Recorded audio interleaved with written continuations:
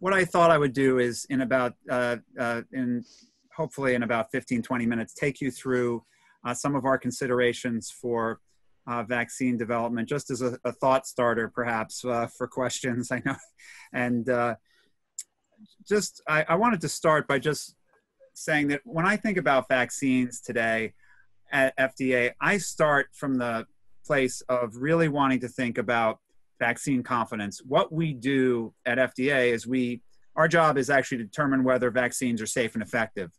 But I would not be doing my job well if I didn't start by saying that ultimately that is hopefully supporting confidence in the vaccines that we approve. That confidence is so important because the way we have had the incredible public health successes over the past century, elimination of smallpox, essentially elimination from polio from our country, and the near elimination of measles, with the exception of imported cases, is because of high levels of vaccination. And unfortunately, when conspiracy theories and other things about vaccines tend to proliferate, or misinformation about vaccines, it can really cause issues. I put this slide up here, which is from something that was published from Peter Hotez and Dr. Marsh from New York Times in January, just to show that, you know, there's the reality, for instance, with measles. The reality is right now that a lot of people say, well, why do we need to vaccinate our kids against measles? It's not such a bad disease, maybe. Well, that's because they don't really realize anymore that it is kind of a bad disease. And that if you look at the boxes here, you'll see that you actually end up with a fair number of hospitalizations, and you end up in a developed country or a high-income country with 10 to 30 deaths per 10,000. But if you look at, for instance, at the measles outbreak that they had in Samoa, a lower middle-income country, 146 deaths per 10,000. So really, just to show you that that's what the this is what can happen with measles. And what's there in terms of side effects from the vaccine? Well, it's pretty well been debunked that the measles, mumps, rubella vaccine causes autism. And if you look at the other side effects, they're relatively modest. It's not like there are no side effects, but they're modest in comparison to death. And so we think about vaccine confidence as something that we really have to think about. And that's why I think for this particular vaccine, in this case of COVID-19, in this particular environment that we are in right now, because I think we all, you guys know better than I do, and you could probably give me a seminar on the issues of conspiracy theories and other things going on in our country right now. We need to make sure that we do our best to take anyone who might be on the fence about taking a vaccine and helping them over that fence. I don't know whether we'll be able to get the people that are really, really clinging to not believing that vaccines work, but we need to try to get as many people on board with the vaccine. So this is just the same type of a plot for influenza, again, showing that influenza, and this is seasonal influenza, is associated with deaths, and the flu vaccine there are some adverse effects. For instance, there is probably a slight increased risk of Guillain-Barré syndrome, a paralyzing syndrome when you get the flu vaccine in some years. That's also something that can happen with flu itself. But again, something to just balance benefits and risks. So the major COVID-19 vaccine target happens to be this big protein that sits on the outside surface of the virus. It's denoted here by these big red triangles. It's the spike protein. You guys probably know more about that than I would at this point. Practically, you've been reporting on it. There are other proteins as well. The one that's probably worthwhile knowing about also is the N protein, or nucleoprotein. The reason for that is you may hear about the fact that most vaccines are being developed against the spike protein. One of the nice things about some of the assays that have been developed is one can measure antibodies against spike protein and antibodies against nucleoprotein. The antibodies actually are helpful to have together because ultimately we should be able to figure out if a spike protein vaccine is deployed. We should be able to figure out who's naturally immune, who will have antibodies against both S and N and potentially other proteins versus those who have antibodies against the S protein. Obviously, that's if one is using an S protein-based vaccine and not some whole-killed virus vaccine. So that brings me into this discussion of our vaccine approaches. Across the globe, there are well over 100 development programs now for vaccines. The WHO keeps an updated list. Many of them are preclinical. Some have moved into phase 1, and some are now advancing into phase 3 trials. They range the gamut from nucleic acid-based vaccines, such as DNA or RNA-based vaccines, to protein subunit vaccines, making the S protein and potentially giving it either alone or with an adjuvant.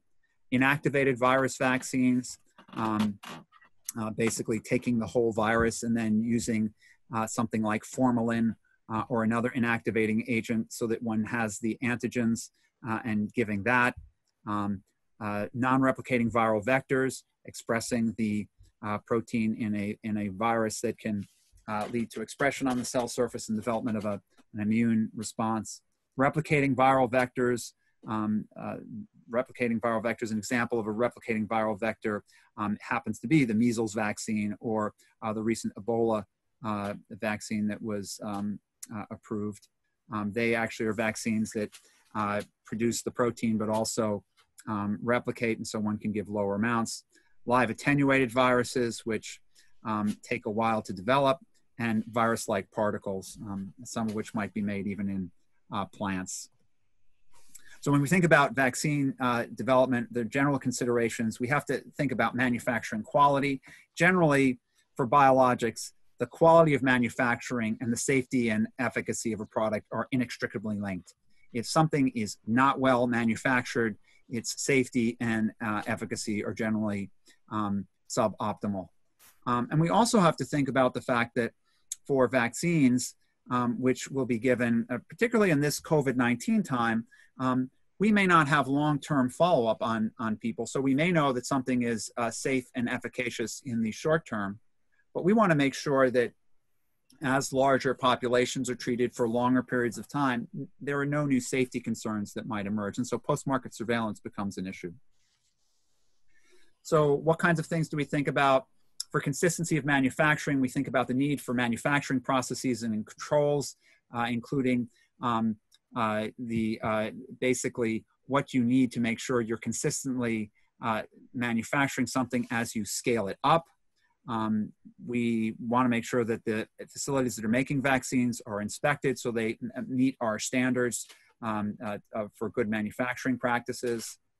In terms of safety, we need to, particularly for these COVID-19 vaccines, make sure there's not any type of immune enhancement of disease. That's because some similar viruses have been associated with this, at least in animal models. There's also this need to make sure that we have a large enough safety database so that we're not surprised when we go into a really large population.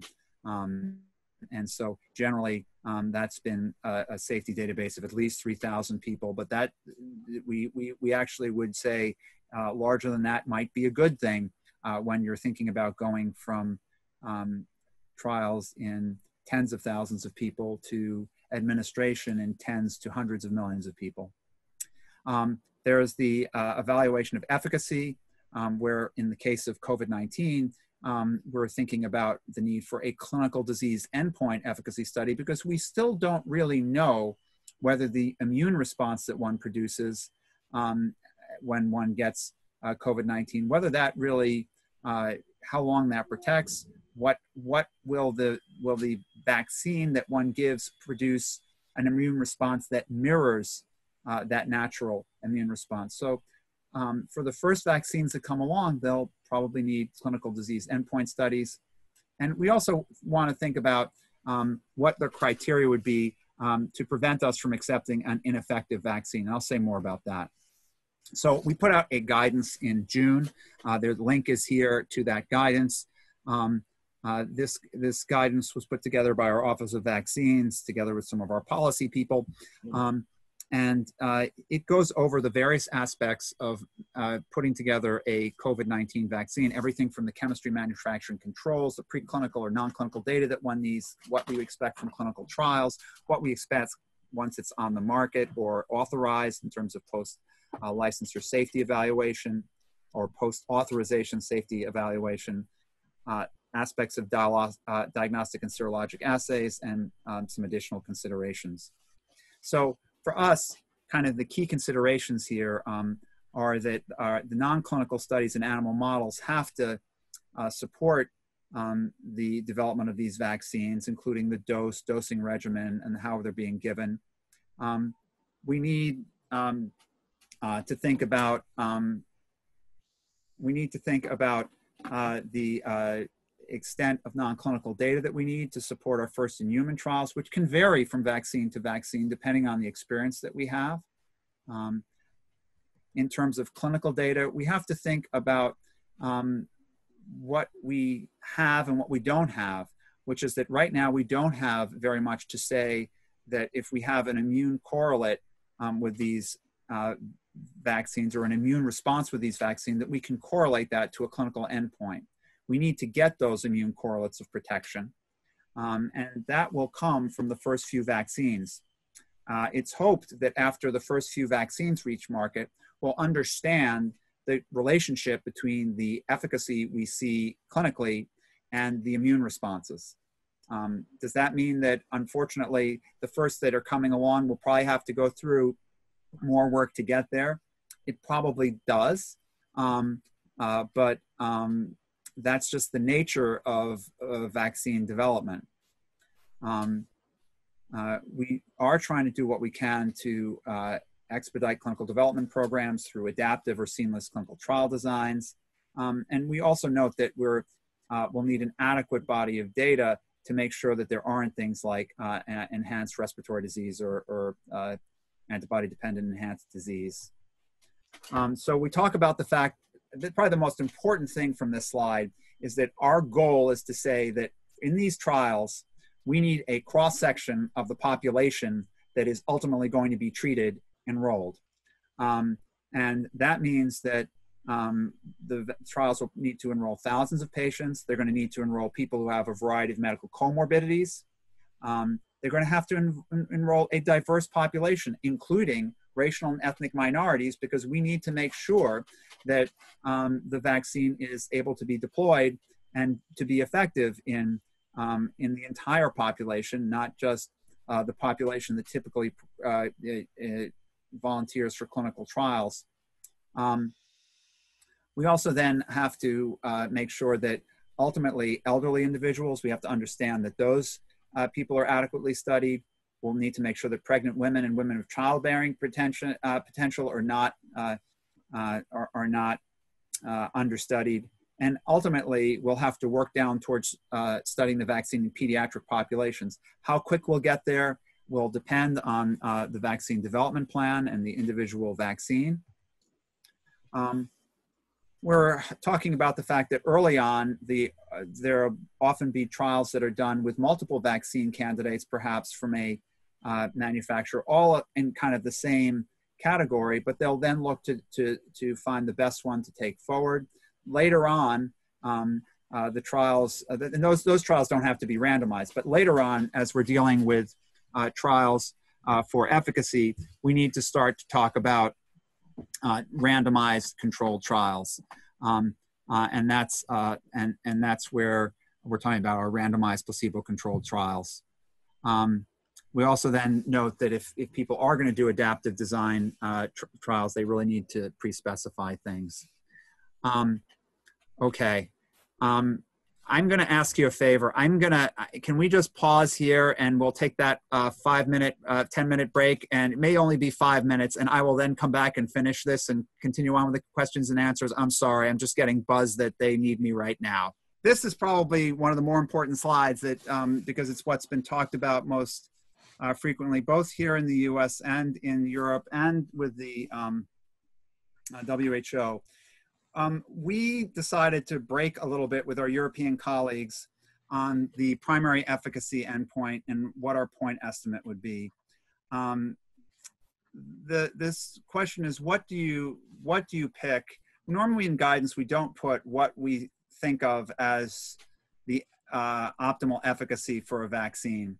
But in this case, we basically suggested that one needed to be 50% better than a placebo, and that the lower bound of the 95% confidence interval needed to be at least an efficacy of 30%. That has been roundly roasted from both sides.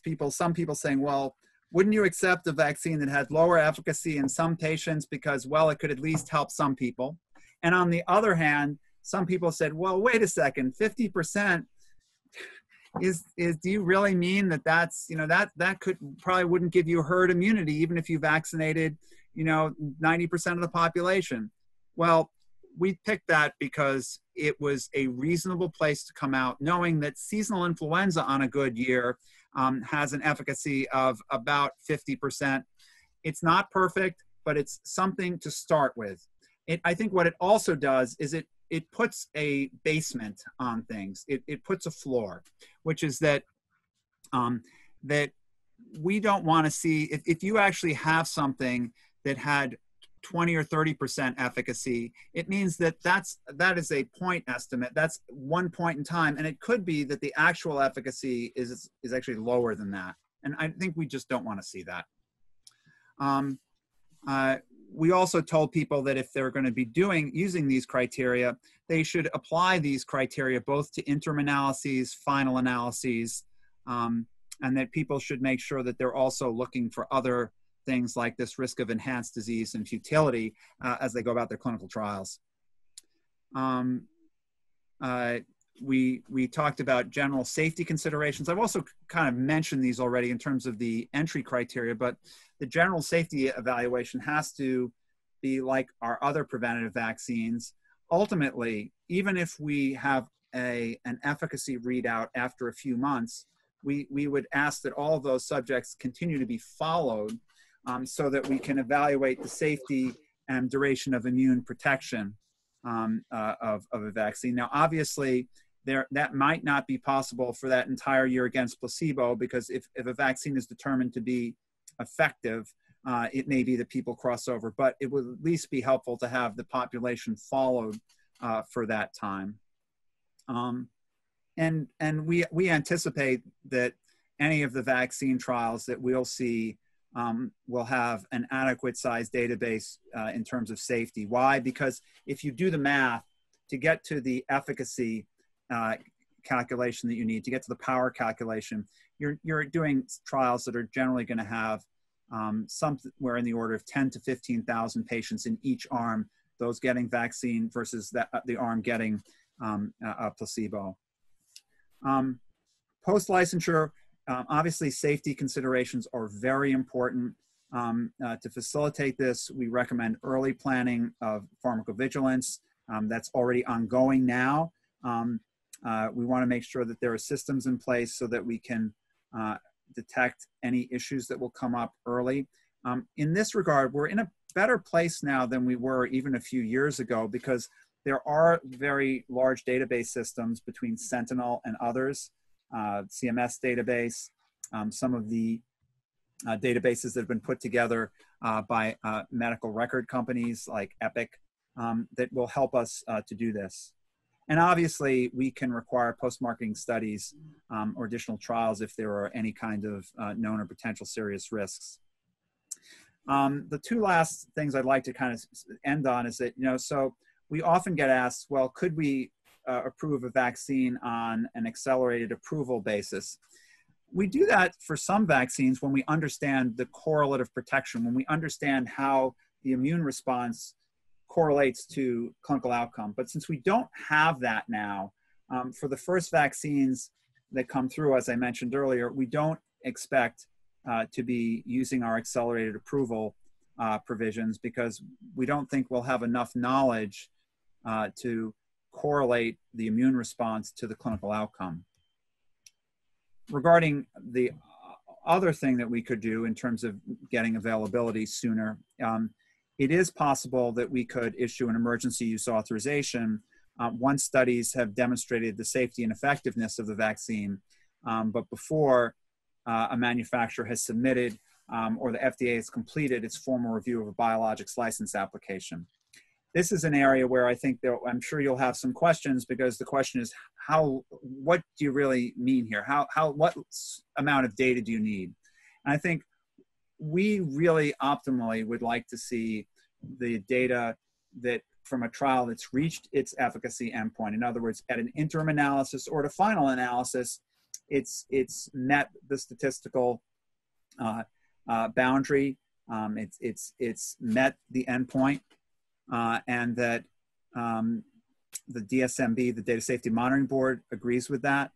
And at that point, it can usually take several months before a trial is formatted and given over to FDA for review and as part of a biologics license application. In this case, what we want to do is shorten that time very significantly, potentially, by not requiring the same formatting into the application for a biologics license application and the meetings and everything else that would go with it for the review, but potentially by reviewing those data, confirming things out, and then potentially having an emergency use authorization. We don't, though, have any intention of using emergency use authorization to take a vaccine of suboptimal effect or an unproven vaccine to bring it forward. That would be doing such a disservice here. People need to feel confidence. And the final thing I'll just say here, we've been trying to be highly responsive to the sponsors regarding vaccine development plans. We are using expedited review times for submissions. We're talking with our regulatory counterparts globally to try to have regulatory convergence here. And we are willing to shorten our vaccine development timelines, but they can't compromise safety and efficacy standards. It simply can't do that, because that goes back to my first slide, which is that if we don't have a process whereby people feel confidence in what we've done, there will not be the kind of vaccination rates that we need to see. And the last words I'll say about that probably have to do with how we intend to get there, because this is it's a bit of the reason why it's so important to have a free press. We intend to have a free and open exchange of information about this vaccine to the extent possible. We can't give out trade secret information at an advisory committee meeting or commercial confidential information, but to the extent that the clinical data are relevant to people understanding, to being able to have a window into what the clinical data look like, what the safety data look like. We're very committed that any vaccines we bring forward will go through our advisory committee meeting process, if at all possible. And I think I always say that, if at all possible, just because we have every intention of bringing every one of these to an advisory committee meeting, at least for the first ones that come along. But my attorneys always tell me that you should never say anything absolutely, and they're probably right. But I would say that from my perspective, any of these, from my perspective, any of the vaccines that's coming along will be seen by an advisory committee. And that's because it's so critical that people be able to see what we're looking at, be able to understand what we're doing, and to be able to use this as a teaching moment about what is, you know, what we have for vaccines. Because if people, manufacturers, the sponsors have done their jobs, we should see good efficacy with a defined safety profile, and that people should be able to see and balance that then hopefully against the benefits against the risks of a vaccine. So I will stop there, and I am more than happy to keep taking questions to make up for the time that I was unfortunately away. And I just want to thank you again for your patience with that. Your time is really valuable, and I'm really sorry about that interruption. Okay, well, I'll make the executive decision and forgive you on behalf of all of us. It's fine. We get your time and your expertise, so we're glad to have you. We do have lots of questions coming in, and I'm going to turn the first one over to Juliet. Thank you for your presentation, Dr. Marks. I wanted to know if you could go into what's actually involved in an inspection, and if FDA feels like they have enough capacity to do all of the inspections coming in with the anticipated amount of vaccine development at this rate. It's a great question. So we're going to have to take the inspections here on a case-by-case basis. We certainly have inspectors that are willing to go out if need be. In this case, we've tried to taper back on inspections as much as we could because of COVID-19. But in this particular case, we will do what we need to ensure that our standards for compliance with good manufacturing practices are met. How do we get there? Sometimes we can do a lot based on paper inspections. We can use other regulatory authorities if need be who go in. And we will put boots on the ground, so to speak, into the facility if need be. I think because of the way the vaccines are going to come in, I think I'm not particularly worried about whether we have enough staff. I am more concerned about how we will get around some of the challenges that COVID-19 presents in actually physically going to places, but we're going to work through them. The FDA's had to work through this on other inspections, and we'll work through it on these because it's so critically important. And can I just quickly follow up? What would be the criteria for determining which facilities get the boots on the ground? By the way, I'm Juliet Beverly from brainfacts.org in Washington, D.C. Oh, thanks. So what would determine that would be our inspectional history. So just to give you an idea, there's probably a variety of things, but among them, when we decide whether or not to inspect a facility, it would be just, is there a history of inspections of that facility with similar vaccines? Are there any concerns that come up in the biologics license or the emergency use authorization file? These are things that we'll be looking at, and our folks I will tell you this, the biologics quality, we take that very seriously. The Center for Biologics Evaluation and Research actually was started before the FDA, really related to an issue with biologics quality.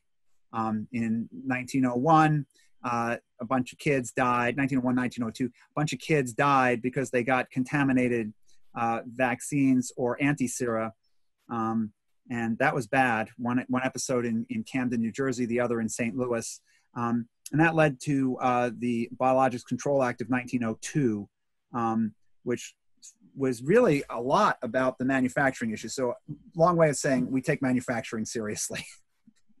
Hi, Adriana Rodriguez from USA Today. Thank you for the presentation, and thank you for taking the time to take our questions. In terms of vaccine acceptance, the fact that some people are hesitant to take one because of the speed or the perception of speed, and therefore the perception of being less effective, are you guys taking that acceptance or hesitancy to accept that into the calculation of doing an EUA?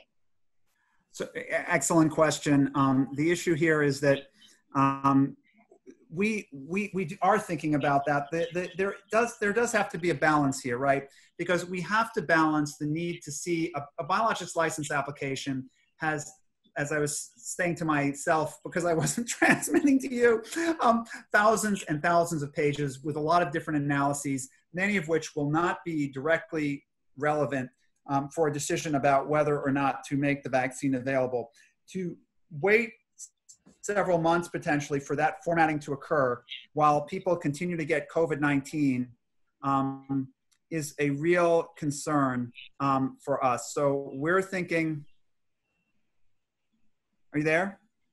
Yes, we're here. Okay, sorry. We're thinking that we would want to see the endpoints and all of the data that we would normally want to see as part of the primary analysis, but we wouldn't stand on ceremony for presented in the normal format of a common technical document. So point is really well taken here. And I think that's why it's really critical to us that we have that advisory committee meeting so that people can see that it's not like there's a fast one that's getting pulled, that what people will see is that all of the normal stuff that would be there and an advisory committee meeting after the submission of a BLA will be open and seen by the public. Thank you. Okay, next question to Kira. Hi, thank you so much for the presentation. My name is Kira, I'm from Leaps Mag. My question is about herd immunity. So if the vaccine can only prevent moderate to severe disease and not mild or asymptomatic disease, and thus people with the vaccine could still shed the virus and transmit it, how can the vaccine contribute to the population gaining herd immunity? So another wonderful question. Yeah, that is a big problem. And that is one of our concerns. And we will be looking very closely at vaccines. It may be that certain vaccines, maybe no vaccine is absolutely perfect. You could probably accept a certain amount of that. But if you have a vaccine that essentially just creates more asymptomatic carriers, we'd have to look very closely about whether that is a safe vaccine to deploy in certain circumstances. It might be that you could imagine that that type of a vaccine could be appropriate for certain populations. You could imagine tailoring it for a closed population or something in some place. But your point is extremely well taken, that for the general population, one really needs a vaccine that not only prevents an individual from getting disease, but that also prevents the spread of disease. Again, we don't think it's a good idea in the general population to create more asymptomatic carriers, which is what you're talking about. And that's something we'll be looking for on these vaccines. It's one of the reasons why for the vaccines, one of the endpoints in many of the trials is actually nasal carriage.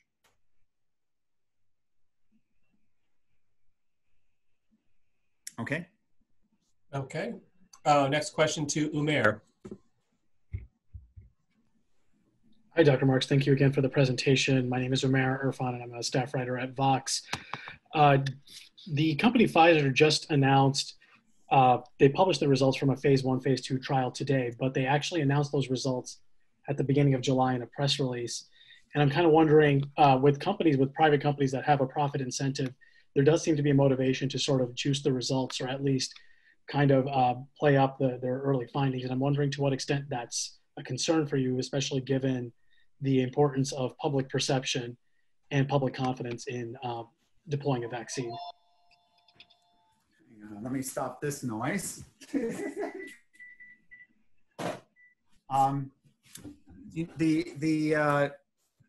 The issue there is spot on. I'm not sure that all of this noise that we're hearing from all of the companies is really all that helpful.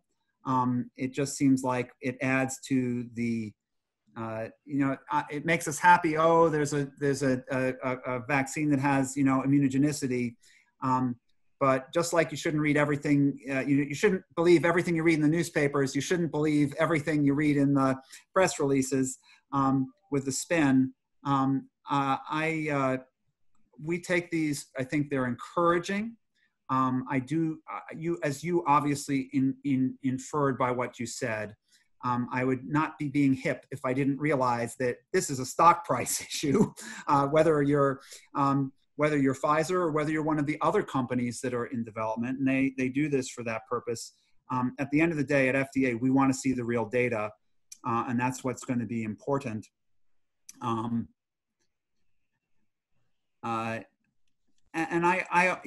I'll just give you my perspective as a scientist that, we know that many things don't make it past phase 1 ultimately into licensure. So it won't, phase 1 data is encouraging. It's, we take it for that, but it's taken with a grain of salt, probably a grain of like kosher salt, those are kind of, or large grain of salt. Understood. Thank you. Okay. Next question to Taryn. Hi, thank you so much for your time. I'm Taryn Mento. I'm a reporter at the NPR and PBS station in San Diego. I wanted to ask about, on your slide, you said the FDA is encouraging enrollment of racial ethnic minorities.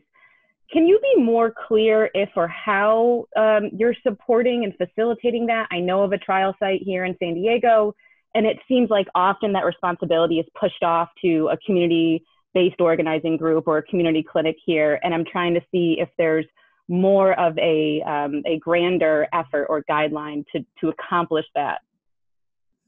Yeah, it's another good question. We at FDA don't have the authority to make a requirement, okay? We will ultimately label a vaccine based on the population in which it's studied. And that said, that's why our guidance is really encouraging people very strongly in that regard. I can tell you that when I have conversations with representatives from vaccine companies, I make it a point to help people understand the racial and ethnic diversity of our country and understand that that is really important as we're enrolling patients.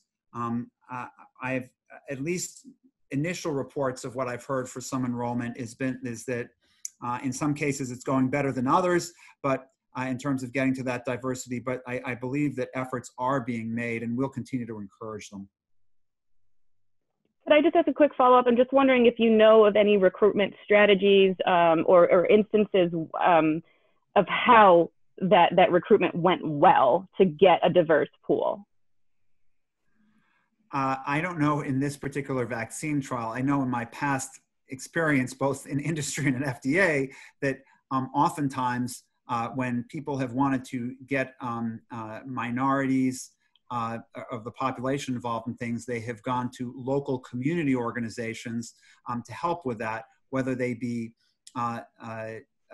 secular or sectarian, whether they be churches or just other community groups to help people feel comfortable with the clinical trials, because it is a little daunting if people are not familiar with what these trials are about. So I think that's helpful.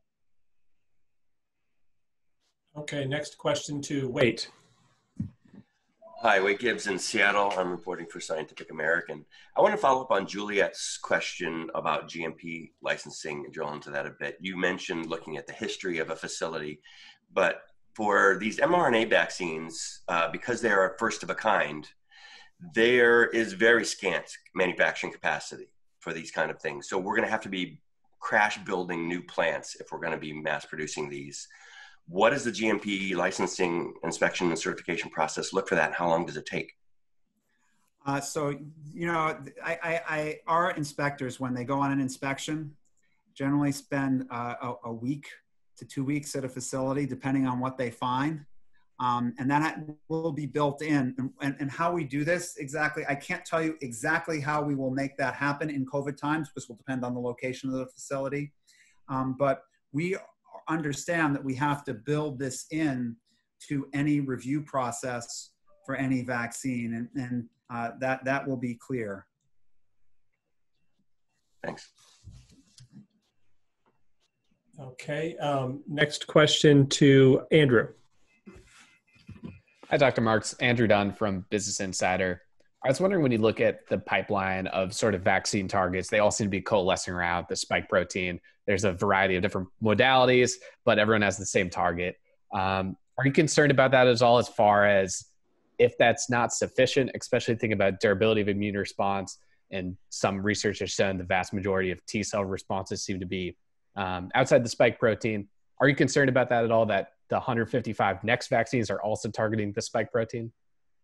So I agree, and that's why we encourage diversity in approach. I mean, we don't bring products in ourselves, right? But we have encouraged, at least when I'm out there, I'm encouraging people with other approaches. There are vaccines that are trying to use other approaches. Some of them are not being studied in the United States. Some of them are being studied elsewhere.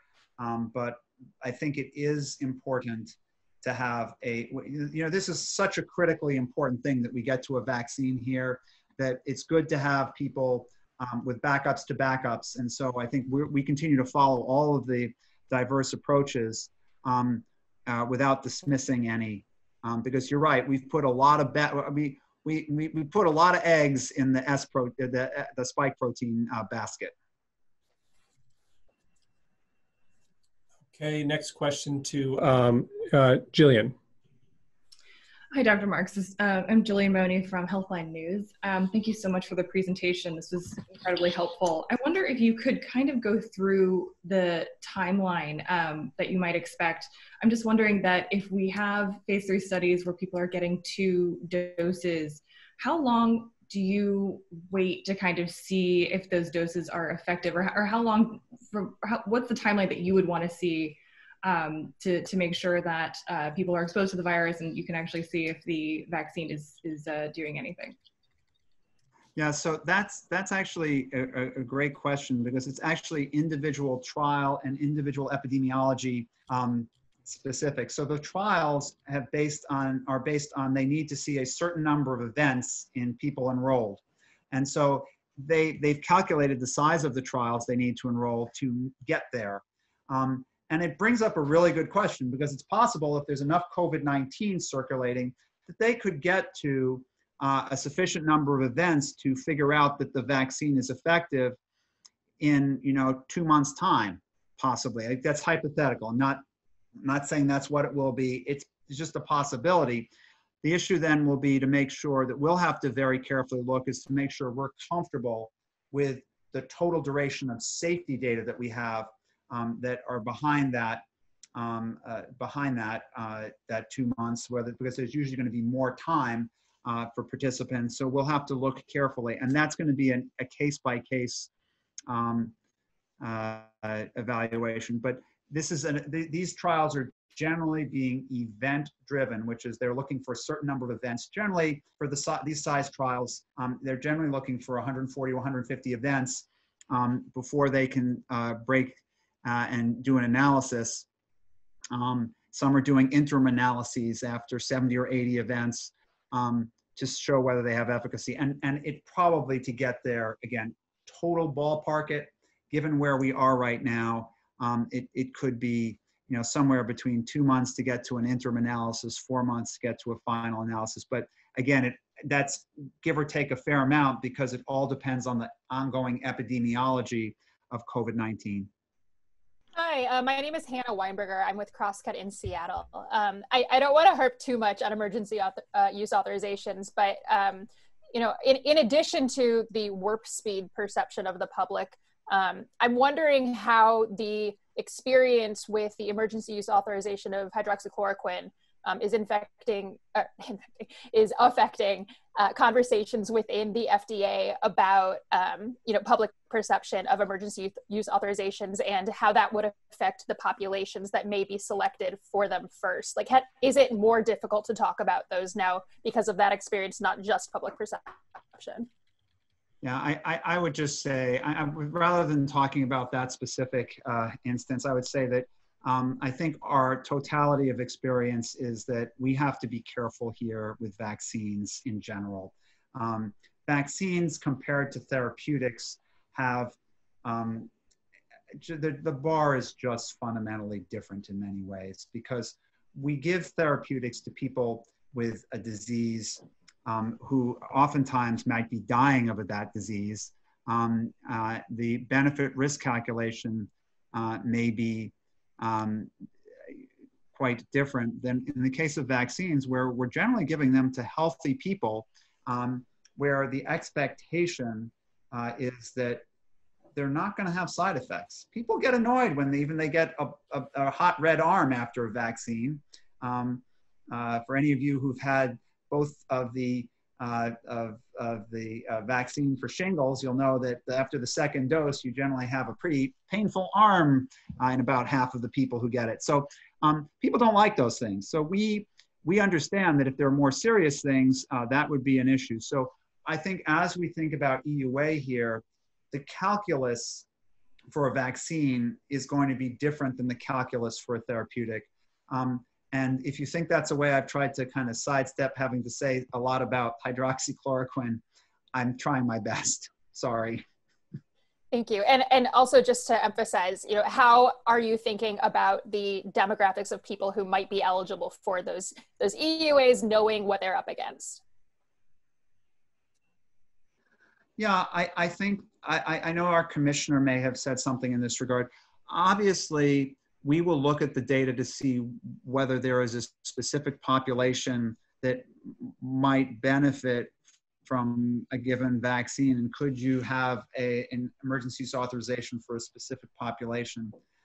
Honestly, I hope that at the end of the day, my preference is that we'll get to a place where if we have an emergency use authorization, it would be for the most general population possible, save perhaps we will have to deal with the issue of getting to younger pediatric patients where the data may take a little longer to come in. Thank you so much. All right, next question to Sony. Hi, Dr. Marks. Thank you so much. Sony Salzman with ABC News. Wanted to circle back on the advisory committee meetings. Is there, I'm being sneaky, two questions in one, but is there any situation in which there wouldn't be an advisory committee meeting? And what would that be? What would that hypothetical scenario be? And then, when it comes to releasing the raw data, will the FDA release all the data it uses to make its decision at the time of EUA to the American public?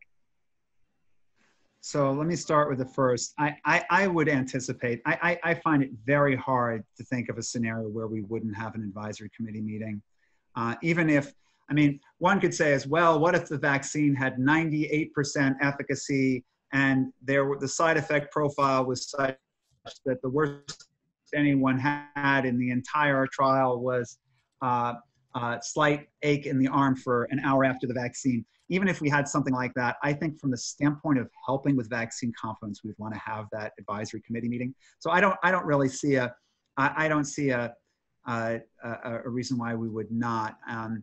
Again, now in terms of what we would make public, I think we would obviously would certainly make public the aggregate data that we use to make our decision.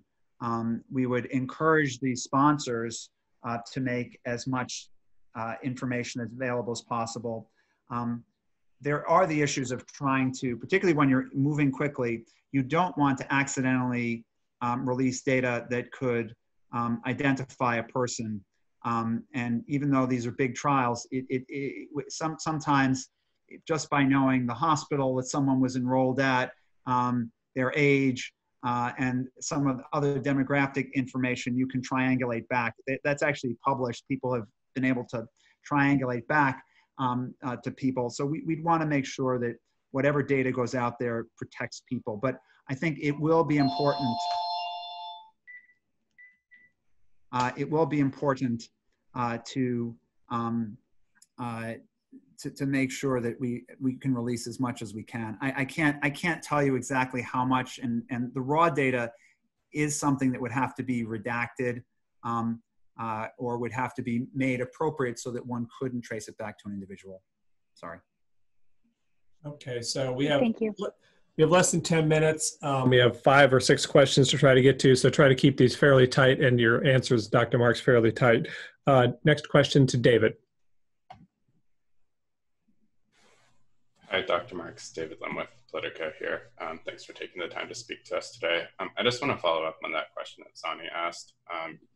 Over the past few weeks, the FDA has been going through great lengths to assure the public that you guys will have like the independence to make any decision as to a vaccine. I saw your recent article in JAMA with, or maybe it was NEJM, with Commissioner Hahn and Dr. Shah. Could you speak a little bit about what propelled the necessity of that 50% guidance? And then going back to the AdCom, some people have reported a late October date. Do you expect complete phase 3 data to be public at that point in time for such a candidate? And if not, does that potentially undercut that pledge to not rush a vaccine? So yeah, a couple things. So to start, the 50%, the reason why we put together this guidance was to help everyone, get everyone on the same page. There were a lot of different vaccine manufacturers that were coming in, asking us the same question. By having a guidance that's out there in the public, everyone knows they're getting the same answer. And that was one of the rationales for that. The other rationale that honestly, we put our marker out there, right? If in October or November or December, something comes in with much lower efficacy, we've already put our marker out there. And I think that's a good thing to do from the standpoint of saying, hey, you know, we thought about this and we picked this 50% for a good reason. Why would we use something of lower efficacy? I'm not saying that it's impossible that one could make a case for that, but we thought that a marker would be helpful. And regarding the latter issue of the October advisory committee meeting, we're going to be very flexible about when we hold the advisory committee meeting. There are 2 types of advisory committee meetings. There are advisory committee meetings in which you speak about a specific product, and there you can speak about a range of products that might be in development. I think it's possible that if there's a vaccine that's ready, we'll be able to evaluate that. If there's not, we might have an advisory committee meeting at some point where we discuss the development of the class of vaccines. But we will be prepared to be very flexible. We will move to have an advisory committee meeting when we need to evaluate a vaccine when it's good and ready, not to rush a vaccine to an advisory committee meeting because we just have a date. Thank you, Dr. Marks. Angela Kimlani from Yahoo Finance. Really quickly, on the mRNA technology, has there been any further discussion or just behind the scenes, could you give some clarity on what you're looking at in terms of how to bring this new technology to market?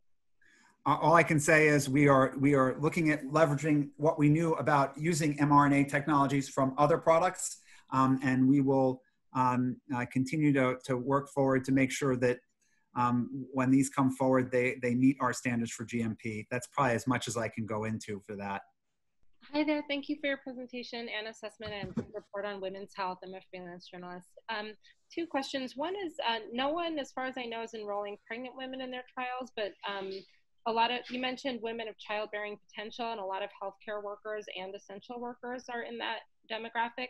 Can you talk about what the FDA is looking for data-wise with respect to this population, if anyone is tracking them specifically, or how you'll evaluate safety for this group? And second, you mentioned regulatory convergence globally, and obviously there are a few countries that have announced that they're administering vaccines. Do you know if anyone has visibility into those formulations or the data, and are there any gaps in regulation between countries that concern you? So let me start. The first question is, we're encouraging so it's likely, because we're telling sponsors they can allow people who are not on contraception, that there will be people who become pregnant. We've encouraged them to have registries of those individuals. My guess is we will get data from those registries, and at some point, depending on the vaccine, one might even anticipate that there could be a study of the vaccine in a subset of pregnant individuals. So I think that will get us data in pregnancy. Regarding these different formulations of vaccines, there is not a lot of insight into what some of these other vaccines are. We know at a high level what they are from other countries, perhaps China, India, Russia. But we'll just, those are things where I'm not particularly going to lose a lot of sleep because a vaccine that's in phase 1 in Russia, it's kind of like my nose is my nose is my nose. It's phase 1 still, no matter what you call it. It's still my nose. Okay, sorry. Okay, thank you. Okay, next question to Lisa. This is a non-vaccine question, but I'm going to take advantage of your being here to ask you really quickly. So Harvard, I'm with the San Jose Mercury News in Silicon Valley. Harvard's Michael Mina has been a big advocate of these rapid lateral flow diagnostic tests that are these paper strip pregnancy tests as an alternative to PCR, and he really feels it's essential to turn the pandemic around. He's been saying the FDA is saying it's unlikely or is really not that interested in the test because the sensitivity is so much lower than the PCR. Do you know anything about that? And maybe you could describe from the FDA's perspective. I hate to cut you off on that one. Yeah. But I know what I know what you're talking about, but that's handled by the Center for Devices and Radiologic Health, and I can't comment on it because I won't give you an answer that's meaningful. Okay, thank you. Hi, Emily Mullen with 10. In phase 1 and phase 2 trials, we've seen a not insignificant number of mild and moderate side effects in participants. And I was wondering if those were in line with what you expected to see, and what sorts of side effects would the FDA be willing to accept for a vaccine? Yeah, great question. The side effects that have happened with nucleic acid vaccines have been reported in the past with other nucleic acid vaccines that have been in development. Whether we expected this many, I can't say yes or no, but what I can say is that what will really matter is whether there's a mitigation plan that can reduce those. Like sometimes, you can, if you have headache as a side effect of a vaccine, you can ask people to take acetaminophen, better known as Tylenol, or ibuprofen before or just after to try to deal with those. What we would really not want to see are more significant things. For instance, incapacitating headache would be a problem. If somebody had such a bad headache after they got the vaccine that they couldn't drive their car home, that would be a problem. So we'd be looking for magnitude. So minor, we could potentially accept, again, it's a benefit risk thing that would be discussed at an advisory committee meeting. We could potentially accept a reasonably larger number of people having a very mild side effect. That might be more acceptable than a smaller population of people having a pretty significant side effect that might be bordering on incapacitating, even if it went away after a certain other period of time. Okay, and final question to Mary. Great. Hello, Dr. Marks, Mary Hines, Las Vegas Review Journal. I'm seeking a couple clarifications. I'm wondering, what is your best estimate of when the first doses of an effective vaccine could be made available to the public? That's one. And I'm wondering what, in this instance, 50% efficacy means. If in light of the concern that by eliminating severe and moderate disease, you'd create a lot of asymptomatic carriers. So what does that mean then? So let me just take the second part. What your second question has to do with really how effective the vaccine is overall at both preventing disease and at preventing carriage of the virus. If you have a 50% efficacy in both, and we've asked people to look at both aspects. If you have 50% efficacy at both clearing, in other words, if 50% of people don't get COVID-19, severe COVID, and they also completely clear the virus from their nares, that's a pretty good vaccine. It may be that we won't get that perfection, so we'll have to see how far off from that perfection in terms of clearance of, I'm talking about clearance from the nasal passages. It may be that instead of every 100% of the 50%, it could be 80% of the 50%. And we'll just have to take that as it goes. And regarding your first question, Madam Olga's is down the street from my house, and I'll go to her and ask her to look in her crystal ball. But my guess is that the earliest is going to be sometime. If I had to take a wild guess, we're looking at things probably in late fall at the very earliest. But I don't know. I say that with, again, now I'm not saying it with a grain of salt. I'm saying it with a probably several pounds of salt. What's a more realistic estimate then? You know, Dr. Fauci, I think, has said some reasonable things. I mean, I think, I don't know what we can say is reasonable because it'll be ready when it's ready. But, you know, the time range probably spans from sometime in probably the earliest would be something mid-fall to the latest, sometime in the first part of 2021. So I think that's when the scope of when we'll see things. And it's very hard. The reason why it's so hard, I'm not trying to be flip about forecasting. The problem here in forecasting is that there are so many variables that are going on here. There's the rate of enrollment of the trials. There's the amount of COVID-19 that's circulating, where the enrollment is. There's the actual efficacy of the vaccine. There's the nature of the participants being enrolled. And so it's just really hard to know because these are event driven. So, I mean, could you get really lucky? I mean, to be honest, could someone get really lucky, have, you know, enroll people really fast in an area where there's a real lot of COVID-19, get to their events really fast? It's possible. That's how you get to this earlier time point. On the other hand, I think probably the more realistic scenario is it'll be something less than that. And so it'll probably be a little bit later. Sorry, I can't give you a better estimate there. Thank you.